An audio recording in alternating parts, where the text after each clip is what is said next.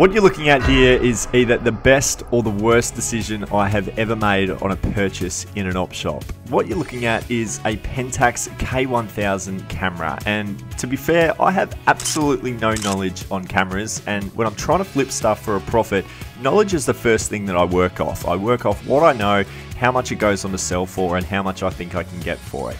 Never do I spend $125 on something that I don't know. So this is a huge risk. There's two lenses that come along with this bundle. There's a 135mm Pentax lens and there's a 50mm Pentax lens on the body of the camera. But that is all I know. We're trying to make money. We're trying to sell it for a profit on eBay. So you're telling me there's a chance? Yeah!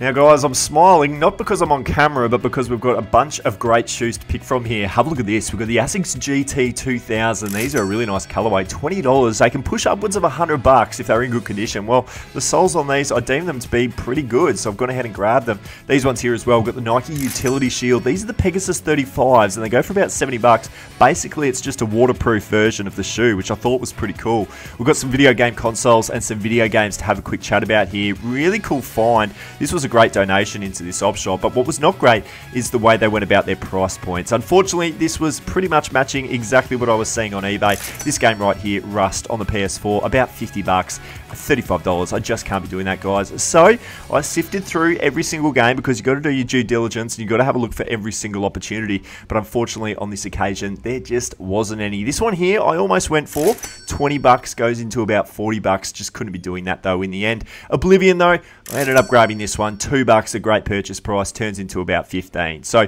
there are a couple of little grabs in there, but it wasn't the best start. Guys, what have I done? $125 spent on something I have absolutely no experience in cameras. I've just gone ahead and made the purchase. Fingers crossed it could be worth some money because I am trying to find profit out here, and that was definitely a risky purchase. But stick around to the end of the video. I'll do some research on it throughout the day and let you know how much I think it's worth.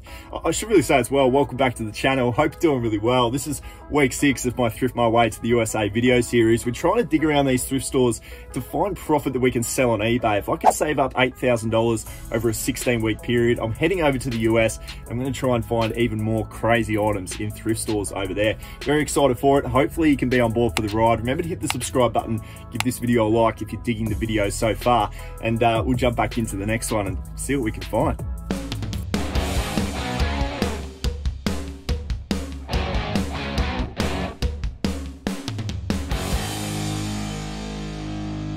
Guys, how sweet is this zip-up jumper from Adidas? I don't know who that little dude is hanging out with the logo, but I just love the look of it. It was a size large. I reckon it's in pretty much light new condition, not a mark on it.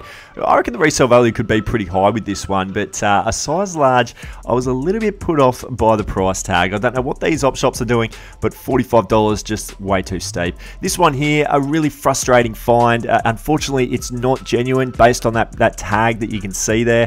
This is just a replica. It's not worth anything at all. And this one here as well, again, just a replica. And if these were genuine, they could have gone upwards of $50 to $60 a piece. So that was really, really disappointing. I moved into the DVDs. This is an Instagram viewer poll question, guys. Would you have bought this if you found it yourself? Well, I've asked the Instagram audience, $16.50 worth of a purchase price. I'll let you know a little bit later what the decision was on that one there. But it is every single episode, and that's always a pretty good thing. I found this one as well, Back to the Future, the trilogy series. What a movie series this one. I used to love watching it. When this baby hits 88 miles per hour, you're gonna see some serious shit. Did find some shoes in the shoe section though, guys. These Merrells were in excellent condition, as you can see, but at $25, just a little bit too steep. I speak about the brand Merrell quite a bit in my videos, and for good reason. They do go on to sell very well. These Nike shoes, well, $15 is my maximum purchase price, and that's exactly what we've got right here. So in good condition, I've gone ahead and picked these up. Nike is my best-selling brand when it comes to footwear, and speaking of the brand Nike, I've also found this as well. How about this? We've got a Nike vintage windbreaker jacket, size extra large. This thing is a relic. At $40 though, unfortunately, just no wiggle room. The best I could probably get is about $80 or $90 for it, but how nice is that? I almost bought it for the personal, but I really need to stop myself from buying stuff for myself because it would just fill up my house in no time. Well guys, we had an Instagram viewer poll question in there around Dawson's Creek, the complete series 1 to 6, every single episode. And whenever I find stuff like that, I usually get pretty excited. Now comps on eBay, we're talking anywhere between $45 to $50. I put it up to you guys and you guys said at $16.50 that it was definitely worth the purchase. So here it is right here. I've gone ahead and made the buy. Pretty excited about this one. Should make me about $25 worth of profit. I'm going to list it up for $50 and hope for the best. So we'll see how we go. Great DVD, definitely one to be looking out for.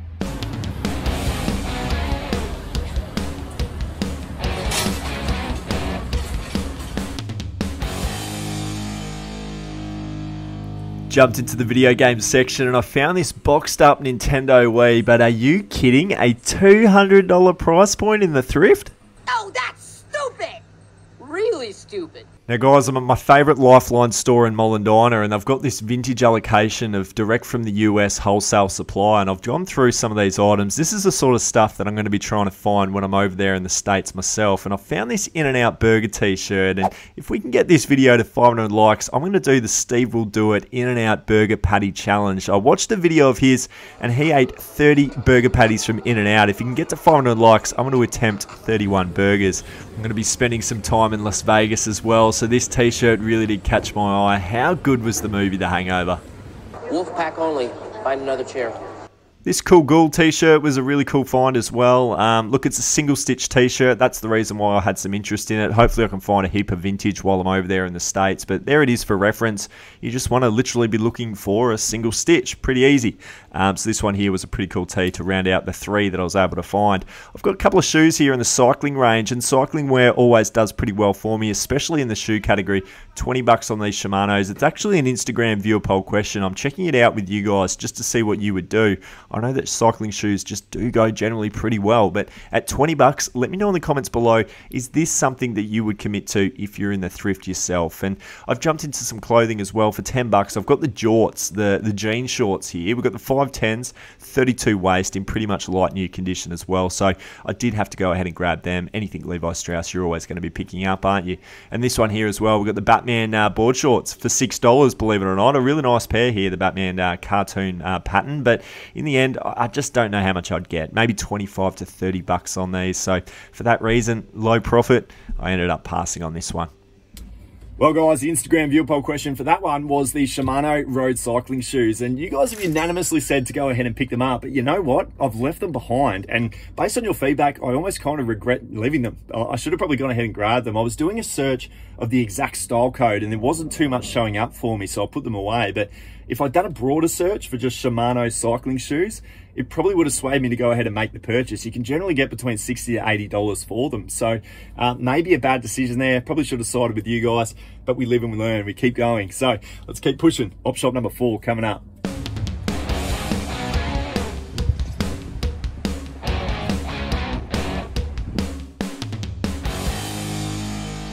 Well guys, this was a really good pickup, a pair of Levi Strauss 501s, the Mac Daddies when it comes to the jeans, and they were in like new condition, 38 waist, 32 length. Had to go ahead and make the grab for 10 bucks. Passed on these though, might have been able to get about 35 for them. Could have easily bought them. If you're hunting down jeans, anything Levi Strauss, it's pretty much a no-brainer. You're going to go on to do pretty well. So happy with that little pickup there. Found these as well. These are a pair of they were a pair of Solar Boost women's running shoes. The comps actually weren't that great on eBay. A little bit surprising.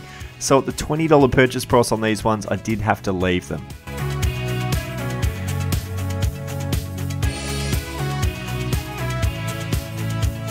So back home now guys, and here's a look at everything that we've picked up in today's haul. It was incredibly tough to find items out there in the thrift today. We had a real struggle, but I've got 13 items. These 3 items I didn't show in the video. I wasn't able to record them because they were brought from out the back by the staff member, and he gave me a really good discount. So I got these 2 pairs of shoes, the Superstars and these Asics Tiger Onitsukas for $7.50 each. So the 15 bucks for those 2 were awesome.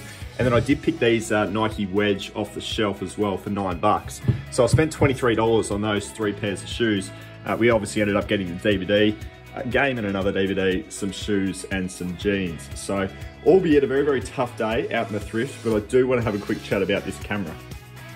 All right, so this was a big risk, to be honest, because like I said, I know nothing about cameras. I'd love to get your feedback in the comments below based on what I show you. If you know your cameras at all, definitely help me out by dropping your notes in the comments of this video. I'll start things off with the body. I've detached the lens. It's a Pentax K1000. It does appear to be in really good condition. There doesn't appear to be anything wrong with it. Have a look at some comps on eBay, and for the body itself, you're looking at about, well, there was one for 145 plus postage. There was another one as well for $185 for just the body, no lens on it. So I'm kind of excited about that. So pretty much my money back right there in the body alone. And then we've got two lenses that we can work on as well. And the first lens that I've got, this is an Asahi. So it's Japanese, Pentax XM. It's the 1.7 50mm lens right there. And the glass, it appears to be fine. There doesn't appear to be any damage to this. I had a look at some comps on eBay, and we're talking anywhere between sort of $55 to $60. There was another one for $70, and then there was another one for $115 in pre-owned condition. So I'm going to anticipate about $75 for this thing, and that's really surprising. I didn't realize that might be worth as much as it is. The other one that I've got for you as well, this one here, this lens is a Pentax XA 2.8, 135mm. There it is right there, and this one, well, I had a really good comp on eBay for $180 in pre-owned condition for this lens right here. So I'm going to anticipate, yeah, about $150, hopefully buy it now free postage. So I think as a bundle, I might be able to sell this all up for about $400. And buying it at a risk in an op shop where you don't have any knowledge about it for $125, if we can get this pulled off for $400 on eBay, I will be ecstatic.